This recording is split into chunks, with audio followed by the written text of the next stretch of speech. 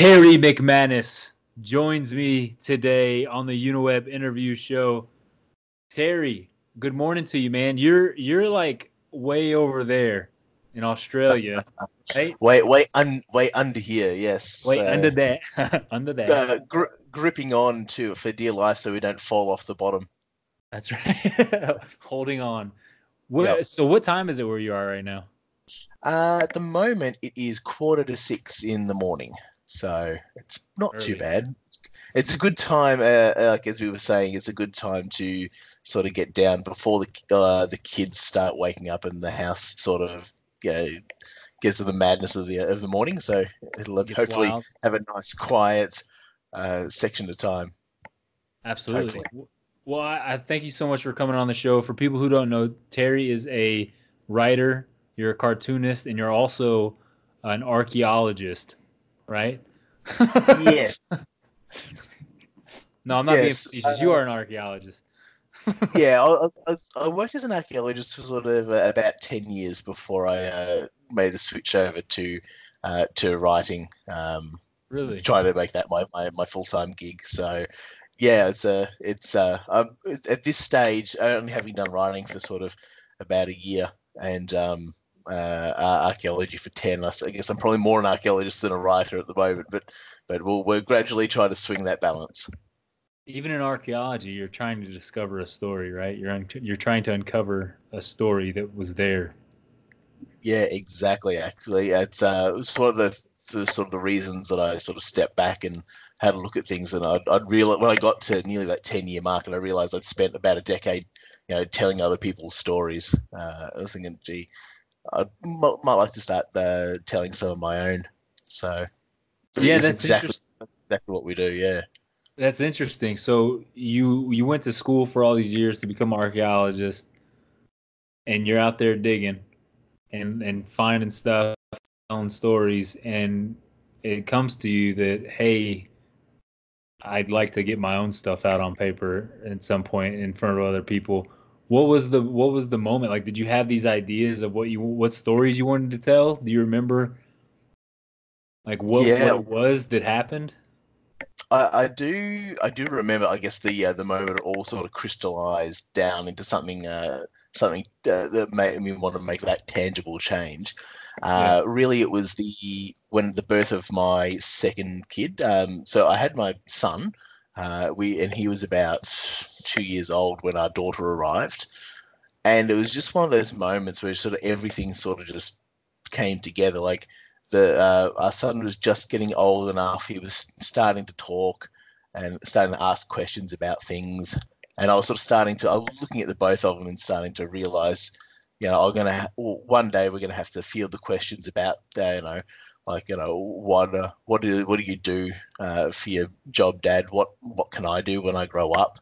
And it Yeah. was one of those things where at the time, some of the work that I was doing was really long hours. I wasn't at home pretty much at all. Yeah.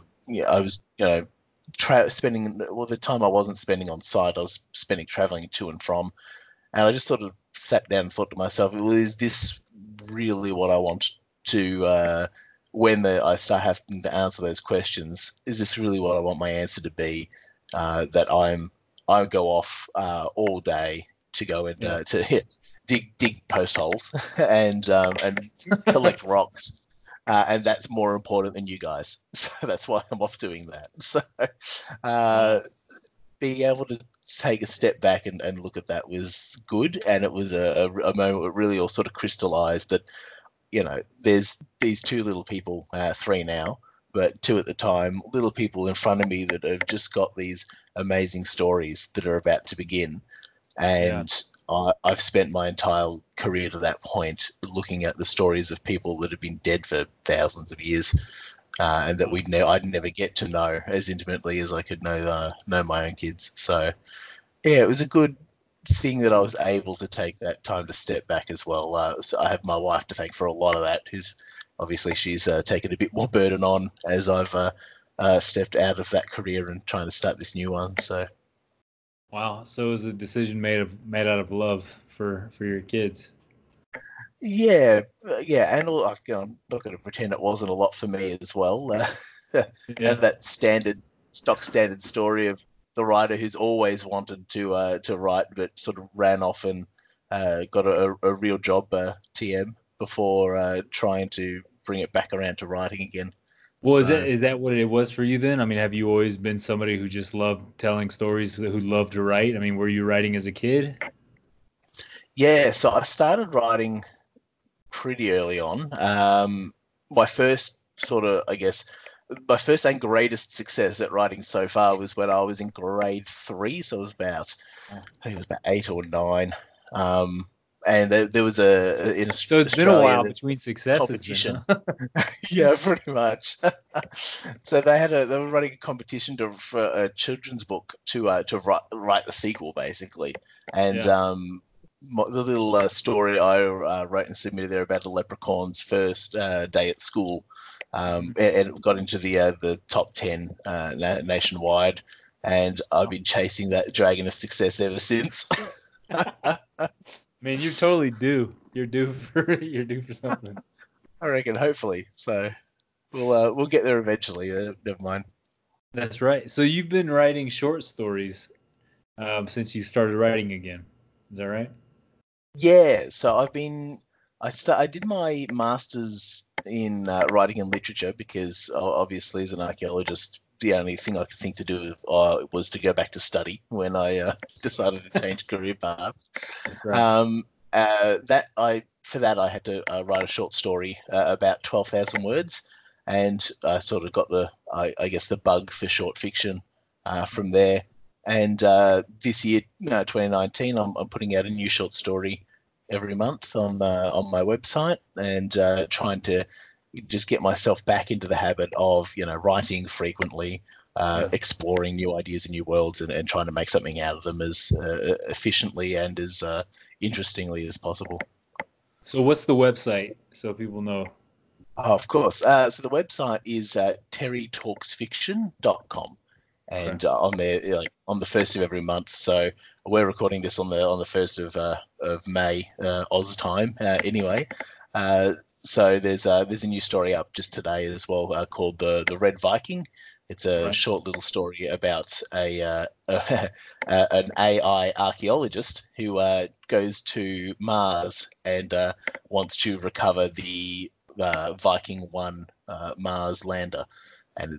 there's a bit of a story around just the politics of that. So the archaeologist is an artificial intelligence. It's not like Yes, okay. yeah, not an archaeologist of AIs, but an AI who at least believes themselves to be an archaeologist.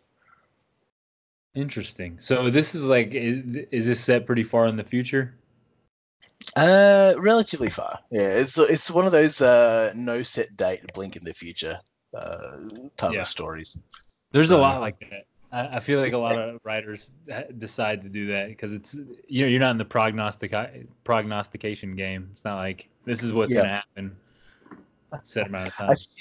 I think so many of us too grew up reading stories written in the 80s about the mysterious and very, very future date of the year 2000 and the crazy things that people would be up to then. And I think we've learned since, maybe don't pin it down exactly, Right. just in case. Give it a Just little that yeah, 'cause little you're bit of totally longevity. wrong. Yeah. Yeah. So, So is no is flying cars. sci-fi have the stories you've written so far on the website are they're all sci-fi based? The mixing between sci-fi and fantasy. Those are my two sort of great loves. Certainly the genres I've read the most. Mm-hmm. Um, I think it's interesting taking the different approaches between the two because in a lot of ways they're fairly similar, but obviously magic and technology can be quite a bit different sometimes when you're trying to go for a realism or a pure fantasy. So it I gives like a nice to have a bit of a stretch. I like to believe that all the magic is in the future because it is a technology. I think like how we talk about fantasy and magic, it all being stuff of the past. I think it's wrong. I think we're looking in the wrong direction. I think it's all stuff that's going to happen in the future, not simply because of technology, but also because of unlocking human potential that's available to us that we're gonna come to see, and it's gonna be like, oh, we were looking in the wrong way this whole time. It was really these people. That's just my theory. So this is where we need to have more archaeology in fantasy novels, so we can start to pin that down too. So Try to figure it out, right? have someone digging through and find an old screwdriver and go, oh. So. Oh, what the heck? Yeah, exactly. Are all of like are a lot of your main characters, like this character is an archaeologist AI, are a lot of them based in the same field of work that you are? Not usually my characters, though. So far, at least, most of my fiction has had a pretty heavy archaeological influence. Yeah. If not through the way, sort of, I guess I build a fantasy world. I actually try to do that sort of through some archaeological principles, but basically because that's what I understand the best.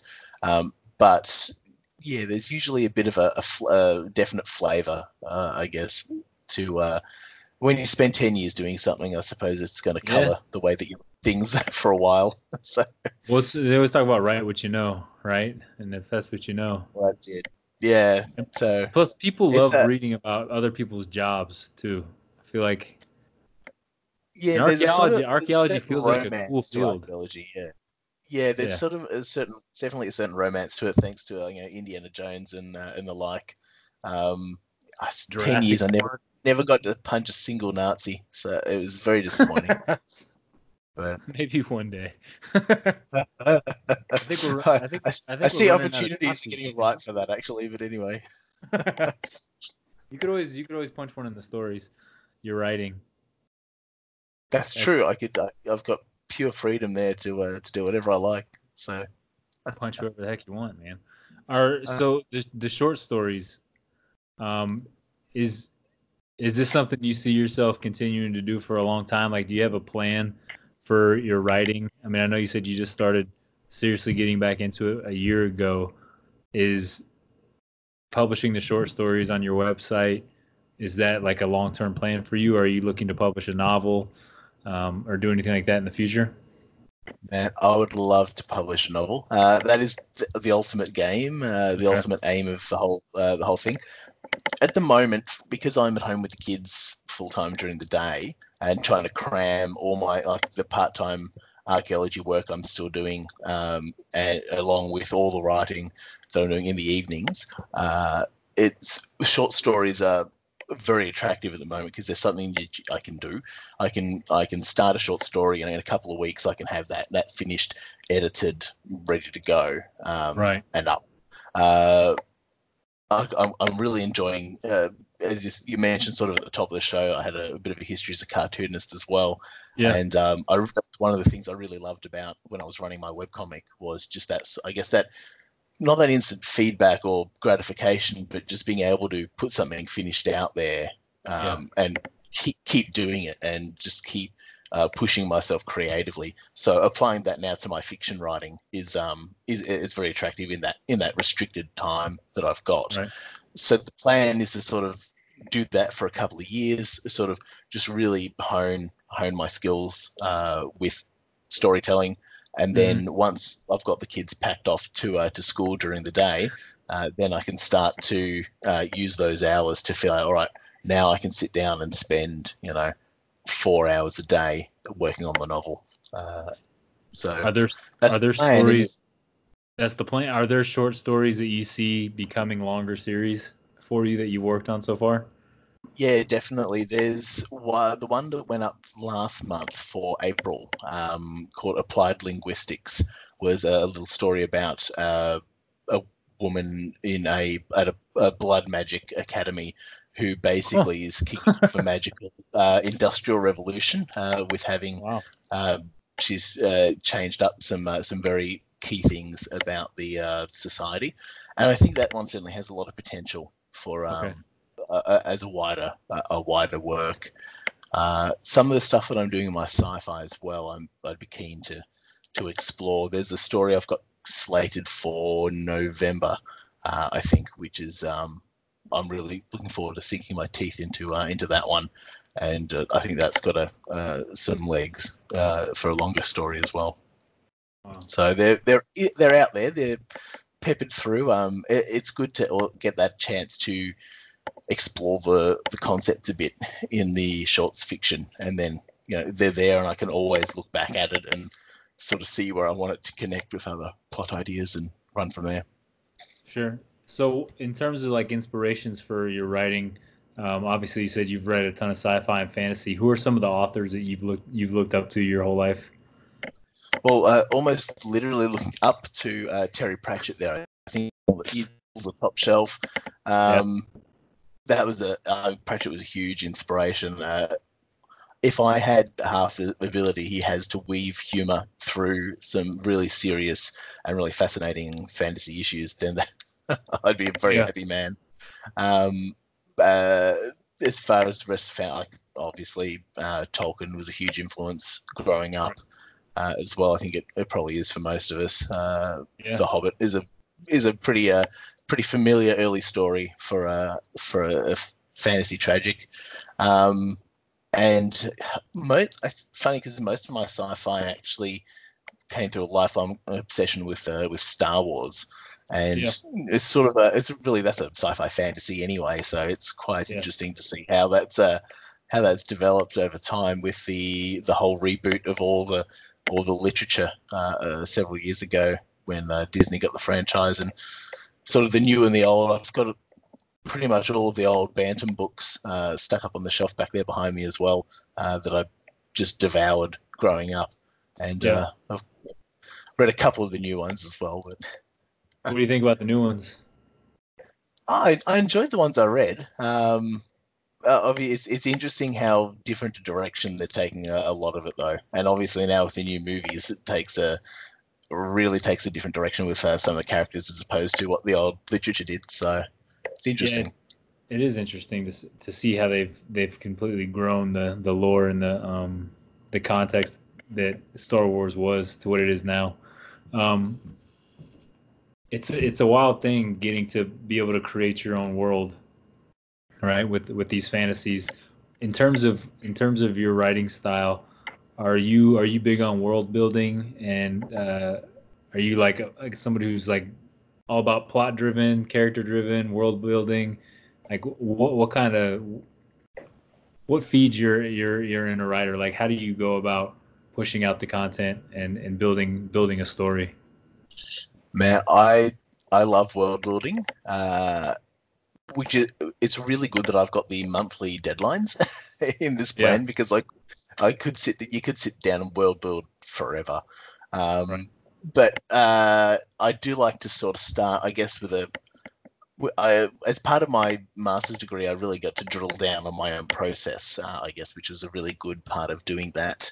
And I sort of worked out that the way I tend to write is I like to come up with a theme for a story. So that could be like it could be a particular set piece or a particular idea that I'm trying to explore, and then Okay. build up the world and the characters around that. So I'd usually start with the world, start with a theme, a world that reflects the theme, characters that work in that world, and then on top of all that, sort of building up the layers like a archaeological site. I guess the surface is what you see, Yeah. which is the plot and the narrative, but it's supported by all of that which comes underneath, which has to be there, I guess. Otherwise, the whole thing could just collapse when you're trying to drive your characters across the top. See, it's always blown my mind how people can build worlds in such a way. I assume it's the same as building a character, giving him depth and light and darkness and all this kind of stuff. But I feel like there's so much more involved. There's so many more layers involved when you're building a world, uh, infrastructure and how things work and the rules of the world, how the magic or whatever it is in the world actually work, and then how it looks and feels. Um, what are some things that you do to help create these worlds? Because to me, like I'm sure for you, it seems like kind of natural, but to me, creating a whole new world feels like something outside of my ability completely.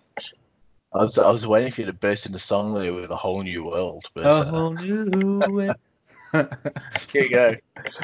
Uh, yeah, look, obviously there's a lot of, I guess, cheats that you can take when you're building a whole new world. A lot of it always will sort of reflect things in this world. and a lot of that can be assumed that the reader will take with them, like the understanding. Like, most books, you don't have to reinvent gravity in order to tell your story, unless you want to, as part of the magic, or as part of if you're off in a generation ship somewhere, that could be, I guess, an interesting part of a sci-fi plot. Right. But you sort of, I guess, get to take those assumptions and use them as sort of the pillars that will hold the world up and hold up the reader's understanding as they go through. Which, as long as you've got the rest of it set around in a fairly logical, connected way, then it's pretty easy to keep that supported. Certainly, I think that's something that the field the genre has developed over time. If you're reading fantasy works or science fiction works from 100 years ago, there's some very interesting moments, that's for sure. But nowadays, I think most writers and most readers tend to understand, I guess, the implied contract of reading genre fiction. As a reader, we're going to assume to a point that the writer has done the work in setting up the world, until something happens that reminds us or tells us that they haven't. I think most readers are pretty well suited to go along with the ride, and sort of not sort of Tolkien said back in the 30s that you don't want your reader to suspend their disbelief. You just want your reader to be able to understand and believe that what's happening in the world they're reading reflects what they experience in the world that they live in, so that it doesn't seem jarring. And I think that's a good way of looking at it too. You've just got to, if you've done the world building and the character building correctly, then there shouldn't be anything that sort of shocks the reader out of that state. So, and that's So more like looking into a that's window. what editing's for. Yeah, exactly. Or rather, looking out a window.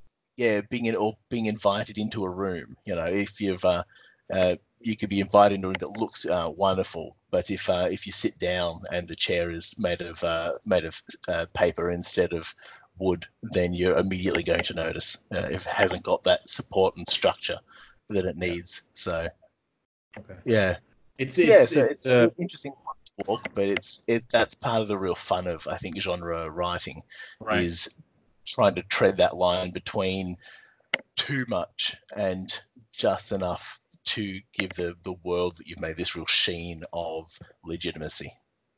Do you ever feel like where do I even? Because I feel like there's been so much done in fantasy and sci-fi. Do you feel like where can I tell a story? Like what aspect can I go at it that's different or new or fresh? Do you ever have that feeling like it's all been done before? Yeah, to an extent. I think this is where my time in webcomics really helps me out as well, because there's a couple of the comic artists that I guess that I really enjoy on the web have some favorite sayings. Well, part one of which was really sort of shared by the community, which is that ideas are their ideas are worth nothing, but execution is worth everything. Absolutely. So, there's so much. Of course, everything's been done. What matters is the way that you tell the story, and that is going to be the point of uniqueness, the point of differentiation. So usually, I can remain excited about projects, even if when you, of course, the day before you upload, you then find something which is almost identical to yours, and damn it, someone got there before me. But still, you can sort of step back and look. Well, at least mine is XXX, and that's YYY. So Absolutely, there's something there for the reader that's different. Yeah, and it is truly coming from your unique perspective. I think that's why it's so important as writers that we try and develop our voice first.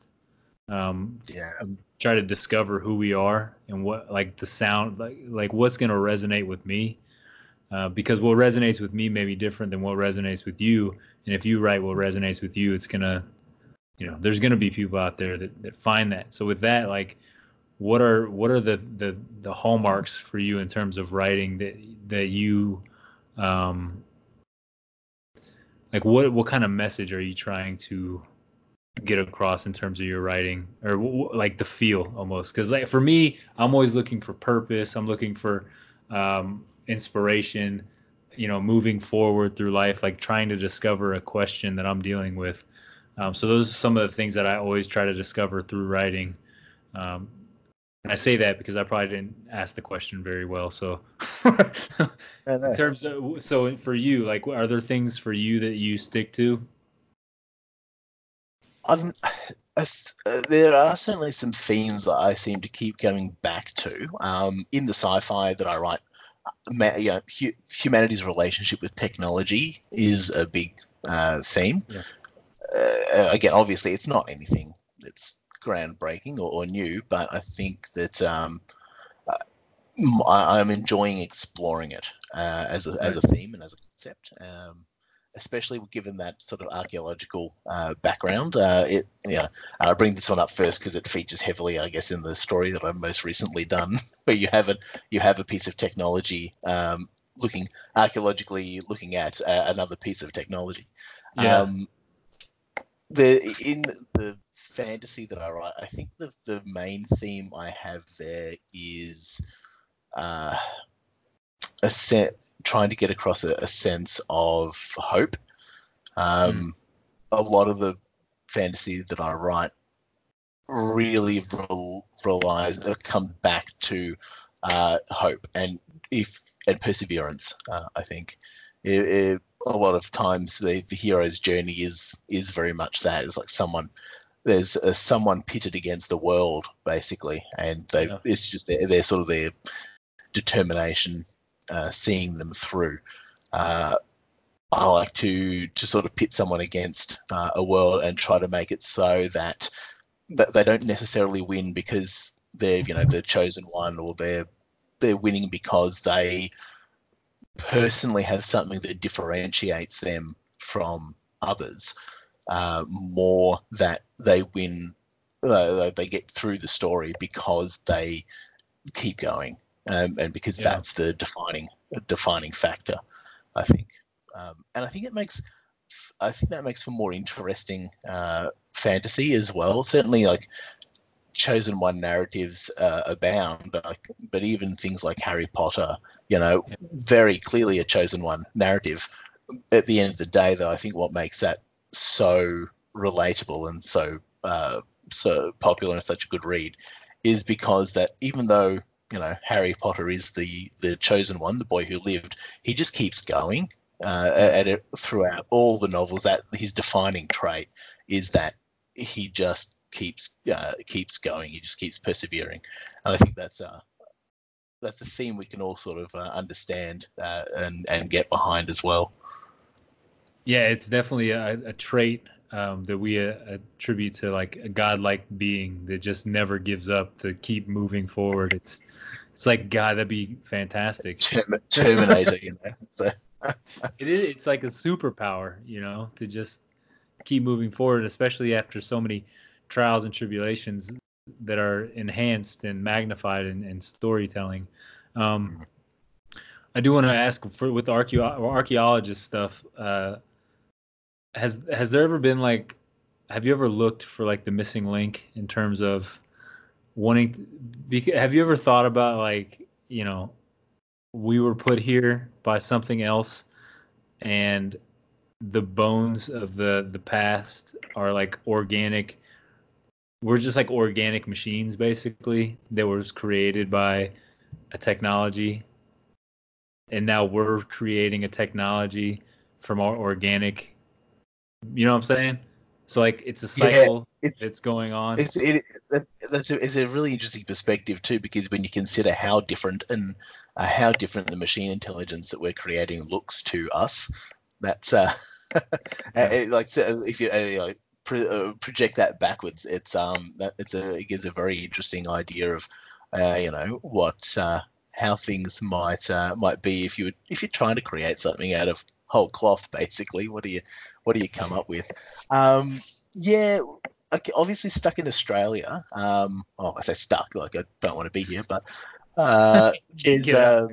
the archaeology that we do here is, it's all modern humans. We haven't had any pre-modern humans on the continent as far as we're aware, and it's a history that stretches back from 250 to 300 years ago, when European settlers first started to colonize the continent, all the way back to about 60,000 years, when Aboriginal people were arriving here for the first time. So really, most of my work in archaeology has been focused on that time period. It's a really rich history, and a lot of it is really, I guess it relates back to what interests me in the fiction, is how much of that history is unknown and unspoken and forgotten. The European colonists did a very good job of wiping out the country's knowledge of the past when they arrived, and archaeology sort of lets us claw a little bit of that back. In the same way, I guess, when you're writing a fiction story, you're telling the story of someone who, before that point, just didn't exist. In a lot of the ways, like, I've got some artifacts next to me here from a site, and I'm looking at it at the moment. And in a lot of ways, like, these artifacts are all that remain of whoever made them. Like, they're thousands of years old. The person who made those, their bones have long turned into dust.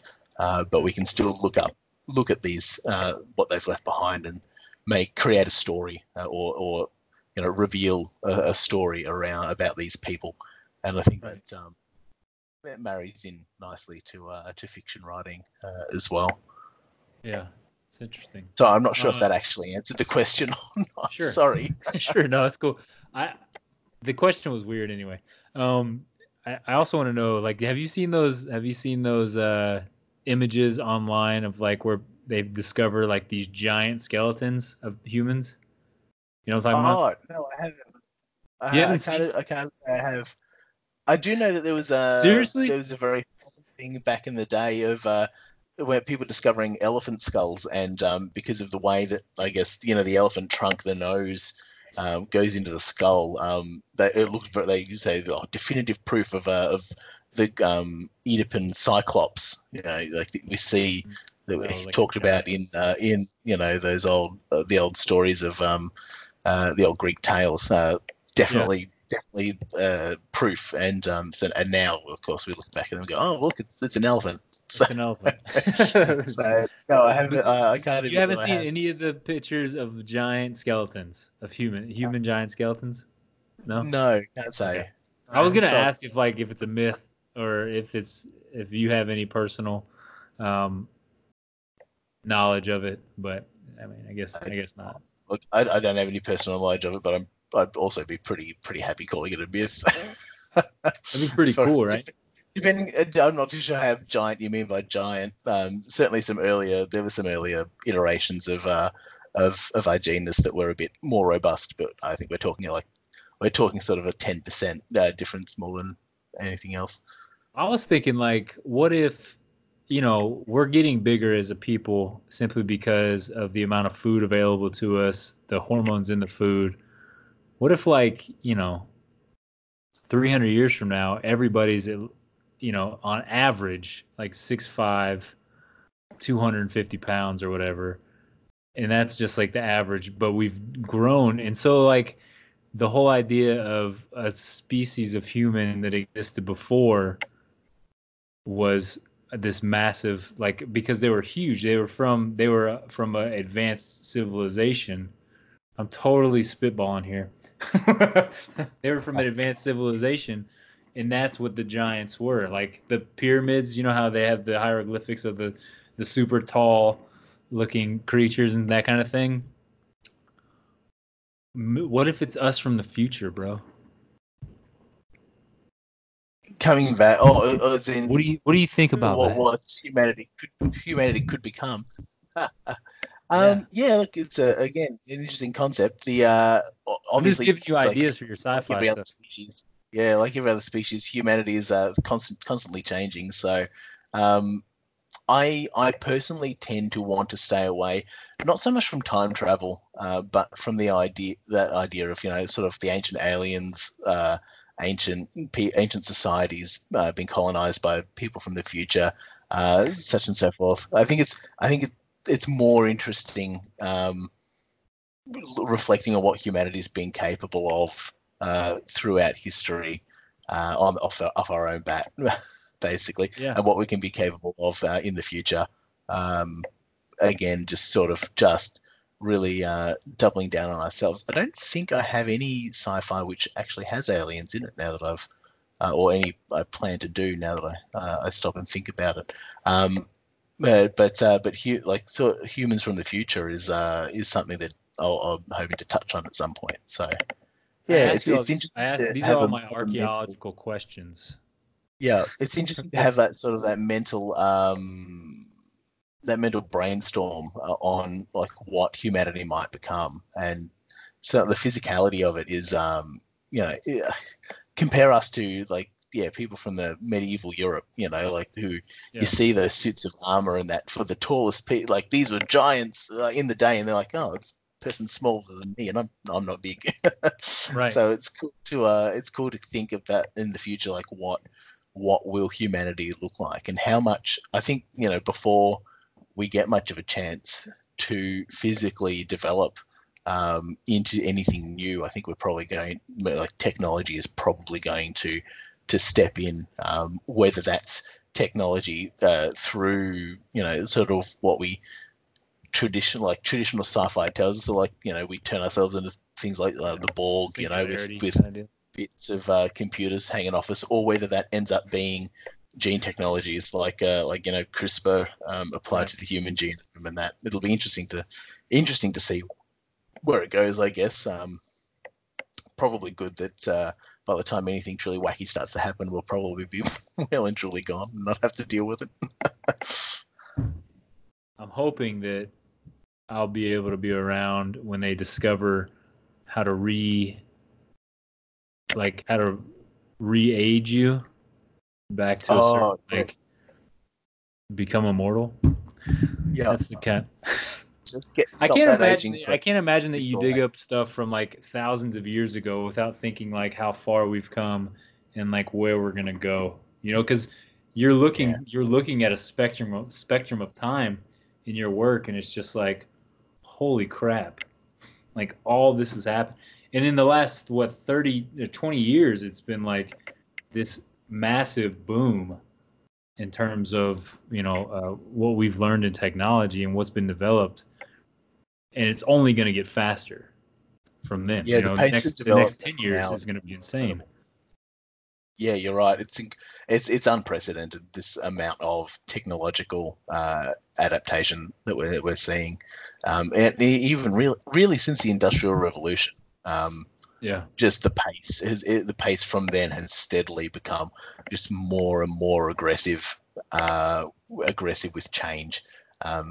So it's interesting, yeah, like you say, we are a species that were quite content to puddle along with a single innovation for tens of thousands of years, and now all of a sudden we're getting so many innovations in the space of just 10 years. It's incredible.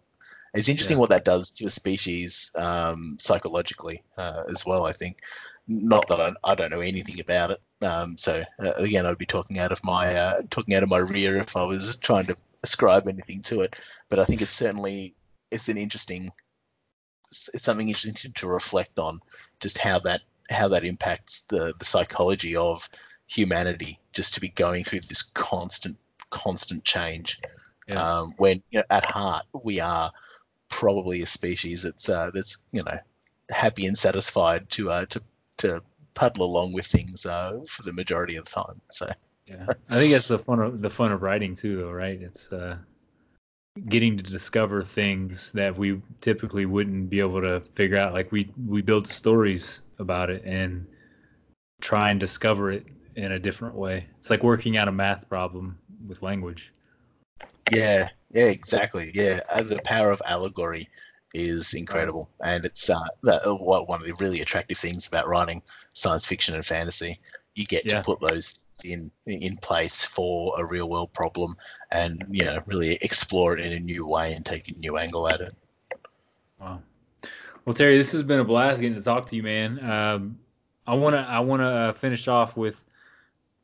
First off, thank you so much for your time. Tell me again where we can find you online. Yeah, great. Thanks, and thanks again so much, Matt. Too, we had the viewers probably don't realize how many teething issues we had getting this little thing together between illness and time zones. So, Yeah. thank you so much for the opportunity. You can find my fiction at terrytalksfiction.com. There's a new story out every month on the website there, and you can. There's also an email list there you can subscribe to for free. And if when you do, you get I send through all of the year's stories that have been on the site in Awesome. PDF and EPUB form, so it's a bit easier to go through than scrolling down the site the whole way Yeah. as well. So yeah, recommend that. Okay. TerryTalksSci-Fi.com. And I did ask you before the show to leave the viewers, everybody, this if this is their first time getting to know you, an anecdote or a quote that you'd like to leave us with. So I had a bit of a rifle through my mental Rolodex of anecdotes. Realized that most of them were from my time in archaeology, and none of them were short. So I might leave with a quote, with a bit of a quote instead, sort of informed by that. Like we said, I've spent 10 years in archaeology. I've spent a lot of time looking at the only material remains of people that you'll never get to know, you'll never get to meet. So I just want to remind everybody that we are here on the planet for so short a time, and you will be forgotten by history, no matter who you are. It's just a matter of time. So make that time count. Wow. Yeah.